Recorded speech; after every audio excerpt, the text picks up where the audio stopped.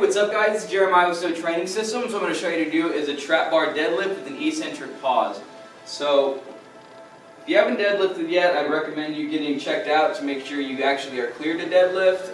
If you have deadlifted in the past and you've watched some videos, we're going to go a little more into, this is a little more advanced than just your typical deadlift. So what we're doing here is we'll get into position, feet are about hip width. When you get to the bottom, knees will slightly push out. Squeeze your shoulder blades tight, lift up, shoulders are still tight. When we go down, you're going to pause right here, and then down, up, pause, and then down. So you should be pausing when your hands are right at about your knees, so right here. Again, this is going to be significantly more stress on your muscular system than it is on your joints, but you're not going to use the same weight you would as if you were just doing a regular trap bar deadlift. Why? Because adding pauses and tempos is going to make it a lot harder, so you're going to need less weight and kind of play around with it so you get the right weight.